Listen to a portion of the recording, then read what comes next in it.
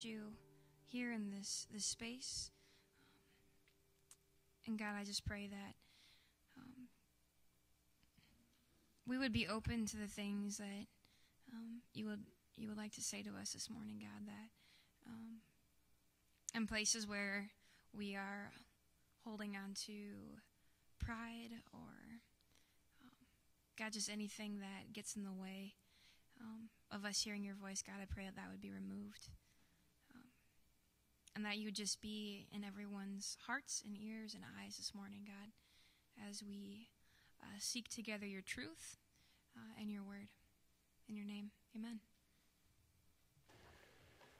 Amen. Thank you. So I want to tell you a story this morning, and all good stories begin with once upon a time. So once upon a time, there were 2 million Jewish men and boys and girls and women who lived in slavery, undergoing brutal oppression from their Egyptian taskmasters. For years and years, the people had prayed. They prayed, God, please deliver us. Help us get out of the situation we're in. And it seemed like Jehovah wasn't answering their prayers. Year after year, no relief. But God is never unaware. He was listening, he was watching, he knew exactly what was happening. He heard the cry of his people, and he called a man named Moses to deliver his people from bondage. Now Moses was unsure of himself. He wondered, why would God call someone like me to deliver the people of Israel out of bondage? Why couldn't he pick someone else?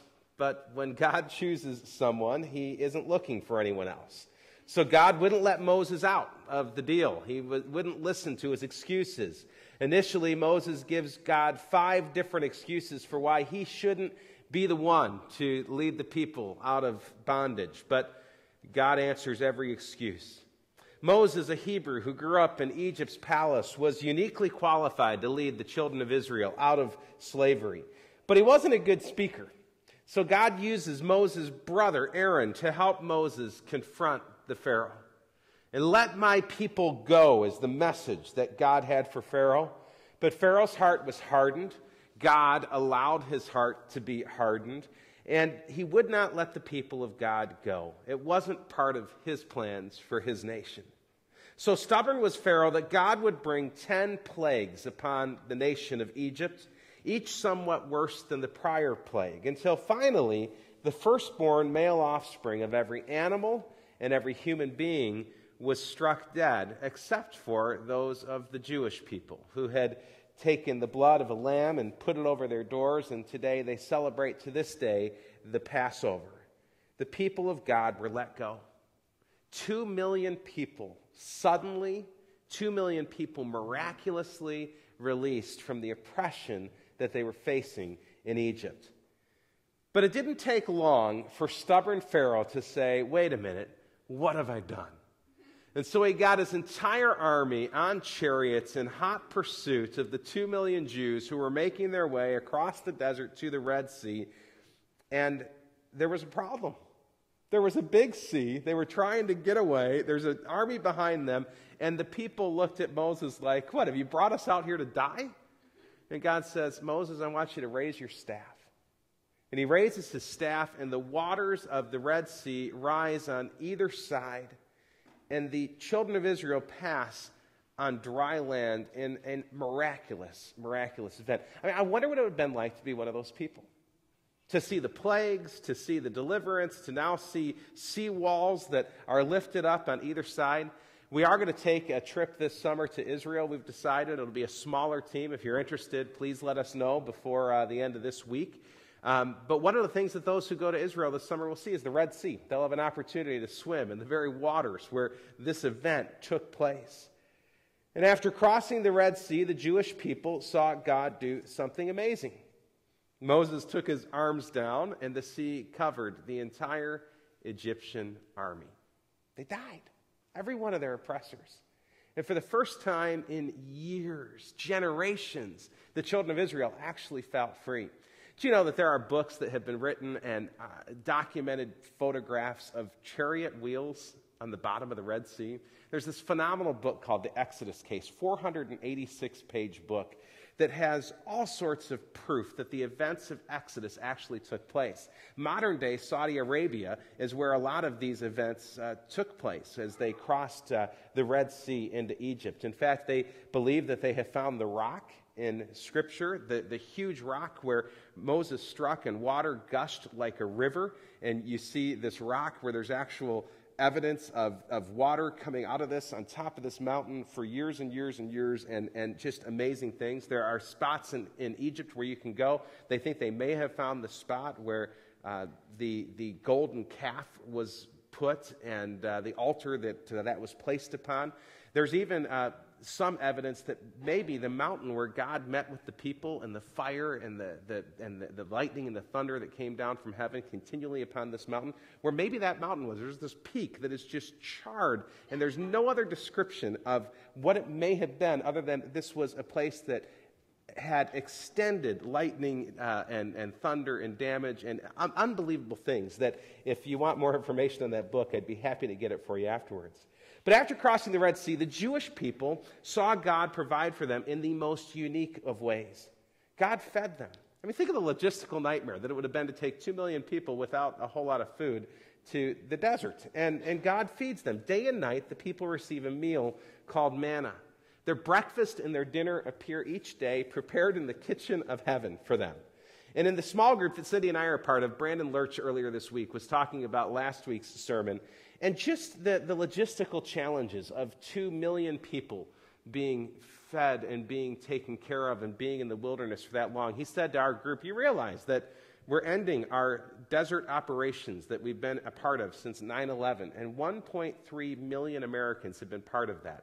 And think about the logistical challenges of taking care of the 1.3 million Americans. Now add 700,000 more people. Let's say there's no real infrastructure for housing, that kind of thing. You're stuck in the desert for not 11 or 12 years, but for 40 years is what it will eventually become. There will be a generation that's born to this 2 million. This 2 million will all die. There will be a wilderness. Unbelievable logistical challenges. And God did it. It's amazing. God had done so much for these people. Deliverance from oppressors, 10 plagues with the Jewish people spared from the judgment that the Egyptian people received. Crossing the Red Sea on dry land, manna from heaven, even a pillar of cloud and fire to lead them on their journey. God had taken care of his people. How could any of them doubt his existence? How could any one of these people doubt that the hand of God had worked on their behalf? How could any one of them doubt that God had a special place for them? And now they come to Mount Sinai. And in Exodus 20, Moses receives the 10 Commandments. And in the chapters that follow, additional instruction about the law. He was speaking with God, and God was giving Moses the instructions for the children of Israel to live as a covenantal people unto God, a people who'd been set apart, a special people. And it should have seemed to the people of God that he was finally answering their prayers. They should have felt so close to God in that moment. I wonder if you can remember some times in your life where you have felt incredibly close to God. For teenagers, in a couple weeks, many of our students are going to be going to Camp Forest Springs. And what they experience on that retreat year in and year out is this mountaintop experience with God, where God moves in their life, and they'll come back, and their parents will go, who are these kids? You know, well, this is my child for about 10 minutes, and then they get tired and, you know, those kind of things, and sometimes fight and argue and those things and go back to normal. But we have these experiences in our life where we have these mountaintop experiences with God. Some of you have been on a mission trip. Some of you can remember that first mission trip you went on, and you saw God move in such incredible ways in that trip, and you experienced his presence in unique ways, and you said, I'm never going to be the same. We love when we see God's hand at work. We love when we feel his presence in ways that are sometimes difficult to feel in our day-to-day life. That's why spiritual retreats are important. That's why it's important even for us to have silent retreats every once in a while, where we just go on our own away for a 24-hour period or a 48-hour period and spend some time with God. Sometimes that's a great gift that you can give to your spouse. It's a great gift that you can say, you know what, I'm going to take care of the kids. I'm going to take care of the family. I want you to go and you spend some time with God. But then something happened to the children of Israel. This mountaintop experience was incredible. But their leader, Moses, had been gone longer than they expected. 40 days Moses had been talking with God, and the people hadn't seen him. They saw the cloud, they saw the pillar, they saw the proof that God was still there, but they wondered if maybe he had died. He was gone much longer than they expected. You know, not every one of the 2 million people who left Egypt probably was at the same place spiritually. Like any group of people, there were those who were spiritually mature, and there were those who weren't. And there was a group of those who weren't that were outspoken. They doubted God's power. And some of them were glad just to be out of Egypt, but not really thrilled about being in the desert. And I imagine some were just plain bored. And we see idolatry's slippery slope begin to show its ugly face in Exodus 32, 1 through 6. When the people saw that Moses delayed to come down from the mountain, the people gathered themselves together to Aaron and said to him, "Up, make us gods who shall go before us. As for Moses, the man who brought us up out of the land of Egypt, we don't know what has become of him." So Aaron said to them, "Take off the rings of gold that are in the ears of your wives, your sons, and your daughters, and bring them to me." So all the people took off the rings of gold that were in their ears, and brought them to Aaron. And he received their gold from their hand and fashioned it with a graving tool and made a golden calf. And they said, "These are your gods, O Israel, who brought you up out of the land of Egypt." I mean, how ridiculous. How utterly foolish at this point. These are your gods who brought you up out of the land of Egypt. And when Aaron saw this, he built an altar before it. And Aaron made a proclamation and said, "Tomorrow shall be a feast to the Lord." And they rose up early the next day and offered burnt offerings and brought peace offerings. And the people sat down to eat and drink and rose up to play. And by the way, the Hebrew in rose up to play is really the idea of sexual immorality. And so they're engaging in sexual immorality. They're eating, they're drinking, they're carousing, and they're worshiping some idol that they are now attributing to being the power in their life that took them out of Egypt. And notice that it's Aaron, whom God has appointed as the high priest of the people, the spiritual leader of the nation, that led this idolatrous rebellion. Once the people came to him with the idea, Aaron then gives them instructions. He goes right along with it. In fact, he tells them how they're going to do it. Bring me the gold. He creates an idol with gold. He encourages the people to worship it, and then proclaims a feast to the idol and presides over the worship of this thing, this golden calf made from earrings. And in our 21st century sophistication, we wonder why. Why would anybody want to bow down and worship an inanimate object that was created by somebody's hands with their jewelry? Why would anybody who'd experienced the blessings of God in their life, who had seen the miracles, who had seen a Red Sea part, who had seen the hand of God in such incredible ways, so quickly descend into idolatry? Until we realize that we're guilty of the same thing. There's not one of us here who has not been guilty of breaking God's first commandment. And many of us who have been guilty of breaking his second commandment.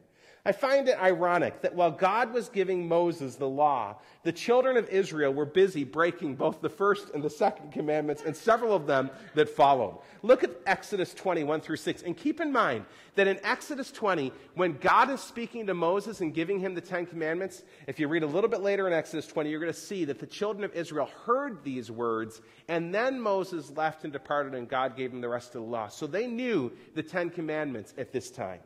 And God spoke all these words, saying, "I am the Lord your God who brought you out of Egypt, out of the house of slavery. You shall have no other gods before me. You shall not make for yourself a carved image or any likeness of anything that is in heaven above or that is on the earth below or that is in the water under the earth. You shall not bow down to them or serve them, for I, the Lord your God, am a jealous God, visiting the iniquity of the fathers on the children to the third and fourth generations of those who hate me." And believe me, the children of Israel learned that lesson from God. But showing steadfast love to thousands of those who love and keep my commandments. Do you think that God is passionate about us not having any other gods before him? It is both the first commandment and the second commandment directly relates to it.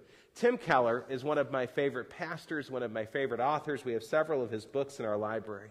And he writes this, he says, when I first began reading through the Bible, I looked for some unifying themes. I concluded that there are many, and that if we make just one theme, such as covenant or kingdom, the theme, then we run in danger of reductionism. However, one of the main ways to read the Bible is the ages-long struggle between true faith and idolatry. In the beginning, human beings were made to worship and serve God and to rule over all created things in God's name. Genesis 1, 26 through 28. Paul understands humanity's original sin as an act of idolatry. In Romans 1, 21 through 25, he uses some of these words. They exchanged the glory of the immortal God and worshiped and served created things rather than the Creator. Instead of living for God, we begin to live for ourselves or our work or for material goods. We reversed the original intended order.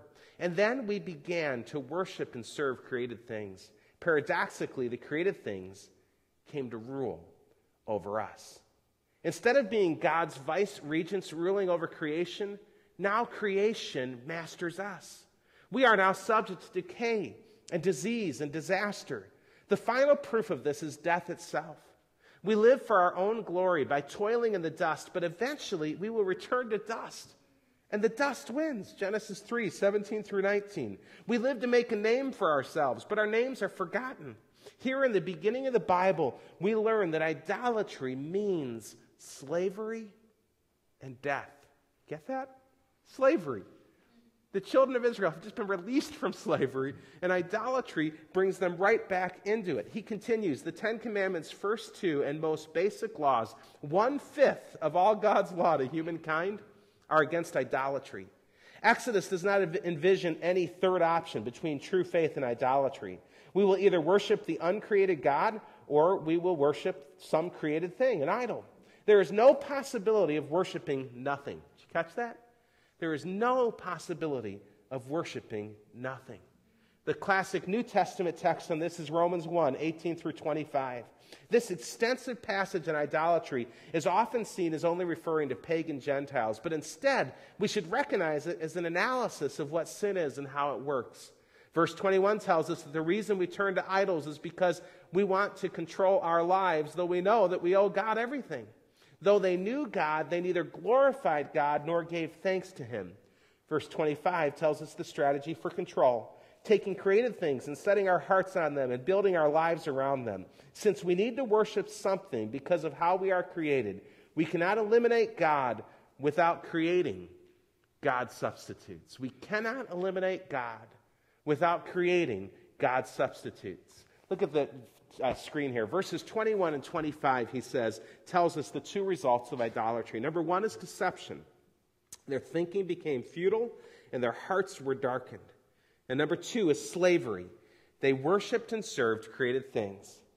He concludes, whatever we worship, we serve. For worship and service are always inextricably bound together. We are covenantal beings. We enter into covenant service with whatever most captures our imagination and heart. It ensnares us. So every human personality, community, thought form, and culture will be based on some ultimate concern or ultimate allegiance, either to God or to some God substitute.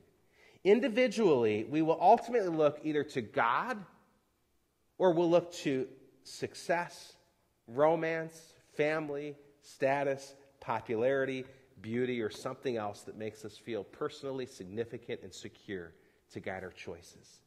Culturally, we will either ultimately look to God or to the free market, the state, the elites, the will of the people, science, technology, military might, human reason, racial pride, or something else to make us corporately significant and secure and to guide our choices. Do you see how easy it is to slip into idolatry without even realizing that we're doing it? It's incredible insights into some of our American idols.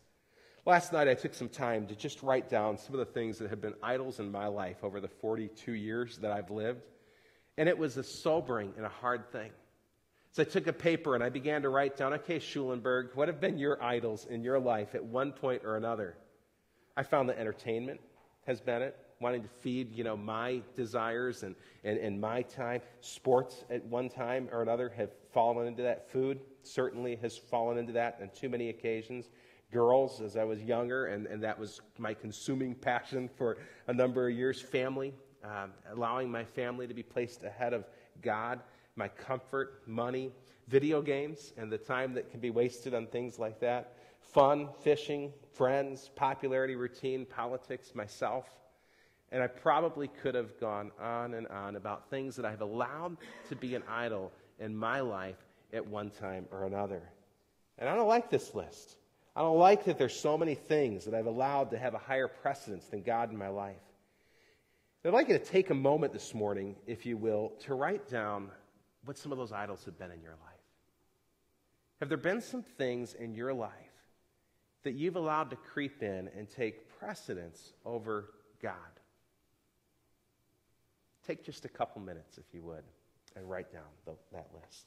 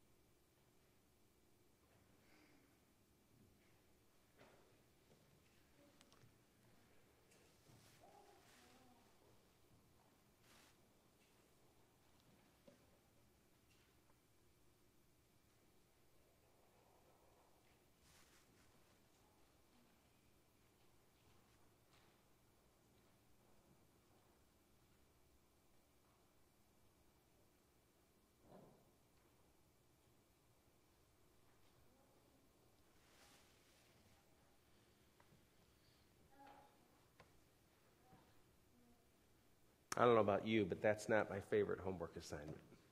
I don't like seeing those things on paper. Some of you are going to continue writing, and that's fine. You continue to do that as God reveals things to you. When we allow ourselves to have idols, we're breaking the first commandment. We break the very heart of God. It's when we begin to act as somebody who is an unbeliever. It's what the children of Israel did, as those who should have believed more than anybody, to not only act as unbelievers, but to fashion something with their hands and worship it. John MacArthur's written the following: part of the unbeliever's bondage is to the worship of false gods, which even the atheistic and agnostic have. They can no more keep from worshiping their sophisticated idols of various sorts than a primitive tribesman can keep from worshiping his carved fetish. Each is a slave to sin, led astray by the dumb idols, however he is led. No idol can respond to man's needs. By definition, an idol is man-made and impersonal. No idol, primitive or sophisticated, can answer a person's questions, give him revelation, assure him of truth, forgive him of sin, or endow him with dignity, meaning, and peace. Just as no unregenerate person can help being led into some form of idolatry, no idol can help being dumb. Whether or not a person or a demon is behind it, an idol is totally helpless to benefit the one who worships it. So why are we so susceptible to love and to trust in things more than God? Keller writes, sin isn't only doing bad things, it is fundamentally making good things into ultimate things. Sin is building your life and meaning on anything, even a very good thing, more than on God. Whatever we build our life on will drive us and enslave us. Sin is primarily idolatry. None of those things that I mentioned in my list of idols in and of themselves are bad. But they're bad when we take them out of control, and we place them at a place that is higher than God. We're susceptible of idolatry because we're susceptible to sin. Paul writes that prior to our relationship with Christ, we're slaves to sin. It was St. Augustine who wrote, "Idolatry is worshiping anything that ought to be used or using anything that ought to be worshiped." How many times do we use God? How many times do we see him as a thing that we have to go to and ask for and beseech for our problems? Listen, God's response to idolatry is shown in Exodus 32, 7 through 20. "And the Lord said to Moses, 'Go down, for your people whom you brought up out of the land of Egypt have corrupted themselves. They have turned aside quickly out of the way that I have commanded them. They have made for themselves a golden calf and have worshipped it and have sacrificed to it and have said, These are your gods, O Israel, whom you brought you out of the land of Egypt.' And the Lord said to Moses, 'I have seen this people, and behold, it is a stiff-necked people. Now therefore let me alone, that my wrath may burn hot against them, and that I may consume them, in order that I may make a great nation of you.' But Moses implored the Lord his God and said, 'O Lord, why does your wrath burn hot against your people, whom you have brought out of the land of Egypt with great power and a mighty hand? Why should the Egyptians say, with evil intent did he bring them out to kill them in the mountains and consume them from the face of the earth? Turn from your burning anger and relent from this disaster against your people. Remember Abraham, Isaac, and Israel, your servants, to whom you swore by your own self and said to them, I will multiply your offspring as the stars of the heaven. And all this land that I have promised you, I will give your offspring, and they shall inherit it forever.' And the Lord relented from the disaster that he had spoken of by bringing on his people. Then Moses turned and went down from the mountain with the 2 tablets of testimony in his hand, tablets that were written on both sides, on the front and on the back they were written. The tablets were the work of God, and the writing was the writing of God engraved on the tablets. When Joshua heard the noise of the people as they shouted, he said to Moses, 'There is a noise of war in the camp.' But he said, 'It is not the sound of shouting for victory or the sound of the cry of defeat, but the sound of singing I hear.' And as soon as he came near the camp and saw the calf and the dancing, Moses' anger burned hot, and he threw the tablets out of his hands, and he broke them on the foot of the mountain. And he took the calf that they had made, and he burned it with fire, and he ground it to powder, and he scattered it on the water and made the people of Israel drink it." God was furious. Moses was furious. Joshua, who was with Moses on that mountain, his generals, like, what are the people going to war for without me? And then he realizes what's going on. He's furious and confused. So furious was God that he almost wiped the entire line out and said, "We'll just start a new nation with you, Moses." And Moses pleads with God. God relents. But God shows that he's a jealous God. He wants nothing or no one to be worshipped ahead of him. And God's jealousy is a good thing. He's the lover of our souls, and we should expect no less. He loves us more than anyone here on earth could ever love us. And those of us who have been in love, if we feel betrayed by the one that loved us, we're jealous. We hurt. Our hearts break. We're created in the image of God. God is the same way. In 1989, Today in the Word, a Christian periodical, published the following words: "Though we do not face a pantheon of false gods like the Israelites did, we face the pressures from a pantheon of false values. Materialism, love of leisure, sensuality, worship of self, security, and many others. The second commandment deals with idols. This may be something that most of us can't relate to unless we include life goals that revolve around something other than God himself. What is the object of our affections, our efforts, our attention? Where does the majority of our time go to? On what do we spend the greatest amount of our resources? God has, for so many of us in our lives, been an add-on. We love God, we go to church, we go to work, we've got our family, we've got hobbies, we've got friends, and we've got God. I've shared John Piper's quote oftentimes with you, that God is most glorified in us when we are most satisfied in him. Are you satisfied in him today? Is he your consuming passion? The children of Israel were quick to depart from the law of God. When they became tired of waiting and uncertain of God's plan, they replaced God with a golden calf. Again, sometimes we're guilty of the same thing without recognizing it. Years ago, Henry Nouwen wrote a book entitled The Wounded Healer. And in the book, he retells a tale from ancient India. He says 4 royal brothers decided that they would each master a special ability. Time went by, and the brothers met to reveal what they had learned. "I've mastered a science," said the first, "by which I can take but a bone of some creature and create the flesh that goes around that bone." "I," the second brother said, "know how to take that creature's skin and hair if there is flesh on it, and give it hair if there's flesh on its bones." The third said, "I'm able to create the limbs, and if I have the flesh and the skin and the hair." "And I," concluded the fourth, "know how to give life to a creature if its form is complete." Thereupon the brothers went into the jungle to find a bone so they could demonstrate their specialties. As fate would have it, the bone they found was a lion's. One added flesh to the bone. The second grew hair and hide. The third completed it with matching limbs, and the fourth gave life to the lion. And shaking its mane, the ferocious beast arose and jumped on its creators.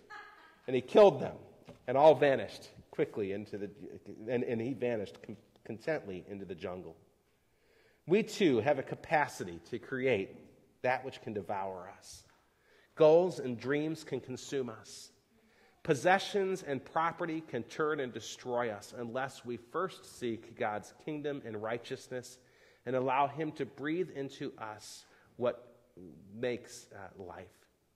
May you, like Moses, smash the idols that have been created in your life, clinging first to Jesus, His kingdom, and His righteousness. Let's pray. Father, thank you for the story of the children of Israel and their failure that you've included in Scripture. Again, you continually show people at their best and at their worst, and this was certainly amongst the worst. And God, while they were primitive and the gods that they worshipped were idols created with jewelry, we are so guilty of the same thing. We're guilty of creating things in our life or taking things that you've created that are good and perverting it by putting it ahead of you. God, help us not to be a people that are ever content to place an idol in front of the one who was never created, to allow the creation to become more important than the Creator. Lord, thanks that you relented. Thank you that in your anger that was burning against the children of Israel, you showed compassion as well.